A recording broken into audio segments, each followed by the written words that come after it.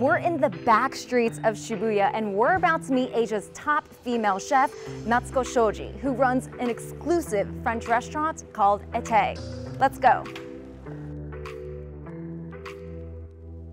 1日1組にすることによって入れる人数も決まっているし、お客さんそれぞれが大切な人とだけ来てください。 Serving just one group of diners each day, Natsuko carefully crafts an elaborate 10-course meal with her mission to create a very special night, one that anyone would remember. This is smoked butter. Before expanding into a restaurant, Natsuko first opened Ete in 2014 as a premium cake shop. 私のお店のケーキって大切な人にプレゼントするものだと思ってるんですけど、プレゼントした大切な人とうちのぜひエテに来てほしいっていうそのストーリーで。 Her signature, the mango rose cake. そういうアイディアはどこからあれですか？やっぱりちょっとアートの。そうです。アートとかお洋服の世界から来てますね。 Natsuko's interest in the culinary arts started in her teens after making cream puffs in a home ec class.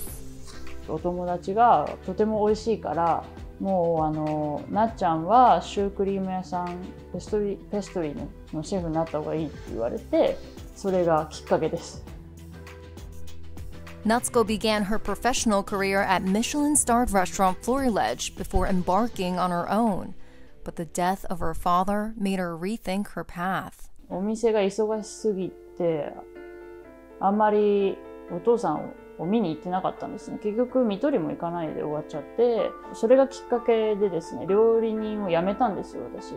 で、ふらふらなんかアルバイトとかしてたんですけど、なんか自分が修行してたお店でお世話になった人に結婚式のケーキを作ってほしいって言われて、で、もちろん作りますって言って作って、それがきっかけで自分の作ったものが喜ばれるっていう、喜びの原点をまた思い出して、また料理業界に戻りたいと思ってですね。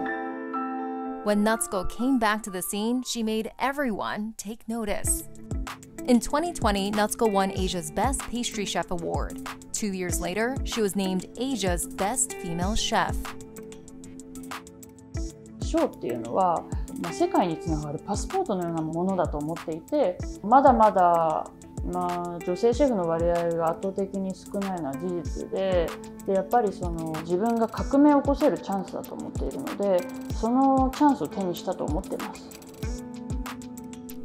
Natsuko has made a name for herself, already having hosted celebrities such as David Beckham, artist Takashi Murakami, and baseball star Shohei Ohtani, to name a few.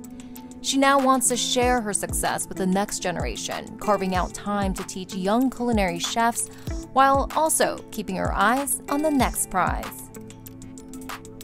今度世界の最優秀女性シェフ賞っていうものがあってですね、それを取りたいと思ってますね。